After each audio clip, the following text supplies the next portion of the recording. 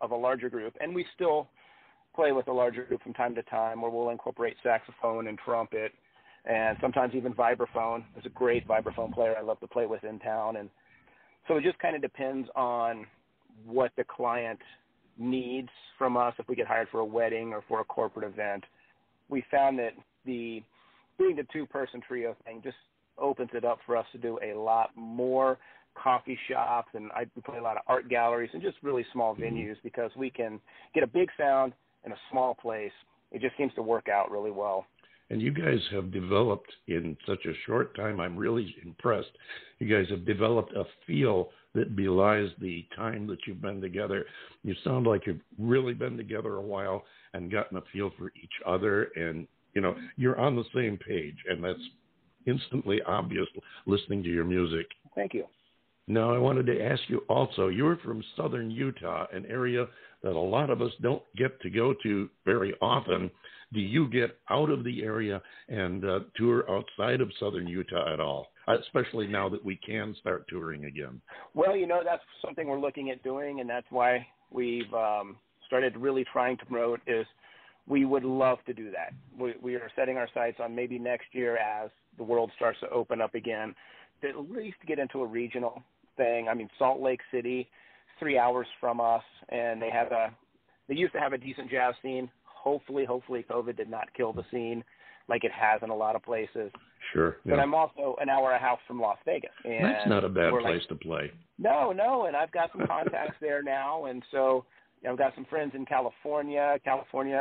LA's like 5 to 6 hours, depending on traffic. Right. Well, the traffic is probably 12 hours, but it'll take me as long to get from the 5 to LA as it does to get from Utah to the 5. But I lived in Southern California back in the 80s, so I was familiar with what it is there then, and I'm sure it's no better now, if not a lot worse.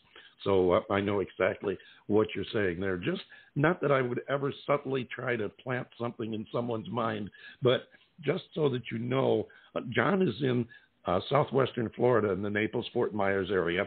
I'm in the Phoenix, Tempe, Arizona area. So if you happen to have that down on your notepad and you're doing some booking and you get a chance to play one of those areas, give us a yell because we'd sure as heck love to come out and meet you in person and hear you play in person. Oh, that would be amazing. Yeah, Phoenix is not that far. I had some in-laws live there, and I love Naples. I was there about 3 years ago, man. Those beaches are awesome on that side of Florida. They are. Yes, they are indeed. They're beautiful here. Before we run out of time, I want to give you, as we do everyone that comes on the show, the chance to do your own commercial and sell your own self, your music, your group, and tell everyone how they can find you, how they can follow you, keep in touch with you, and as I always say, most important, buy your music. Yes, so you can find the Shawn Owens Project on all the usual suspects such as Spotify, iTunes, Apple Music. We're on there. We have theshawnoWensProject.com, and that is Shawn is SHAWN, Owens is OWENS. So theshawnoWensProject.com. Also on Facebook, we have a Facebook page, again, called The Shawn Owens Project. And I'm on Instagram as Shawn Owens Drummer. Anybody's welcome to send me a message or a DM. I try really hard to respond to everybody, and because I just love sharing the music and meeting new people that are interested in music. It's always a good time. We encourage our listeners to follow, keep in touch with the artists that they hear on the show that they like, because I know most artists like to know what their listeners and followers feel about their music, and that's a very important thing to us, so we thank you for mentioning that. We've got about 30 seconds left. If you would, tell us quickly about this next track we're going to play called Indigo. Ah, yes. The tune Indigo is a beautiful ballad, and we're very fortunate here in southern Utah where we don't have a lot of cloud cover, and we have absolutely beautiful sky. So as the sun starts to go down, the stars start to pop out, the sky takes on kind of an indigo color, which is how the song got its name. And as you listen to it, just keep in mind that some of the arpeggio runs on the piano, they may or may not be reflective of shooting stars that we get to see quite often. And it's just a nice, relaxing piece that was brought on by just hanging out one night, drinking a good scotch, and just enjoying the nice, warm air because we couldn't go anywhere else. COVID had to shut down. So I understand that. We have the clear blue skies here in the daytime, but far too many lights to get a lot of nighttime stars. So I envy that, because I've spent time in the dark areas where you can watch the unusual and spectacular stars. Thank you again, Shawn Owens, the Shawn Owens Jazz Project, for being here with us on the David Bowers Awards today. And ladies and gentlemen, here he is with a tune called Indigo, the Shawn Owens Project.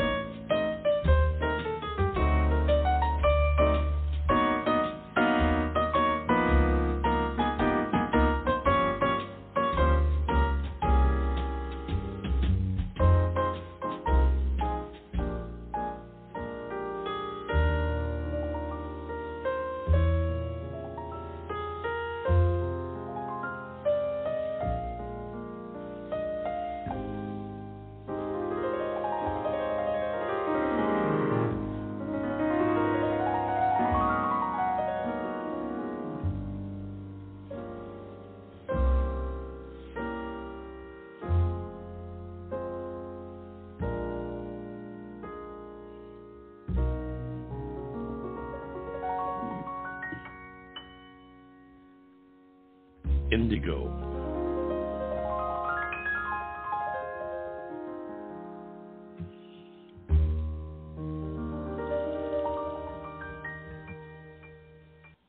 The Shawn Owens Project. Thank you so much, Shawn.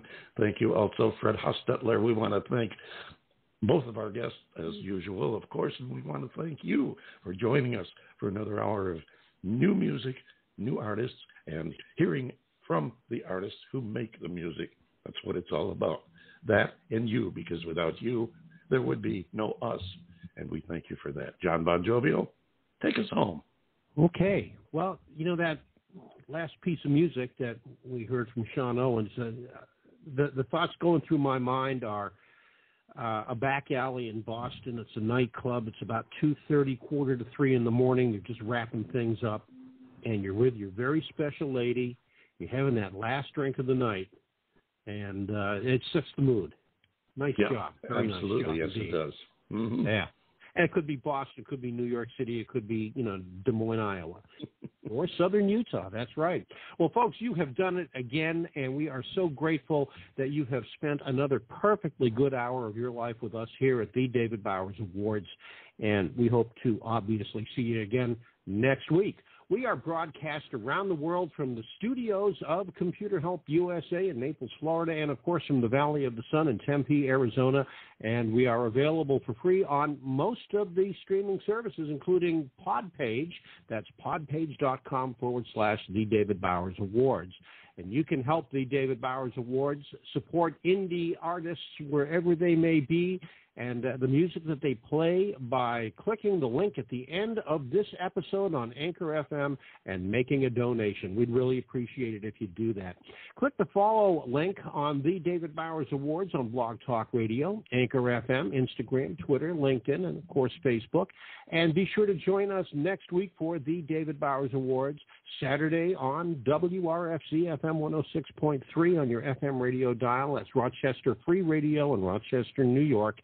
And you can hear us every Saturday at noon Eastern right here on WRFZ FM.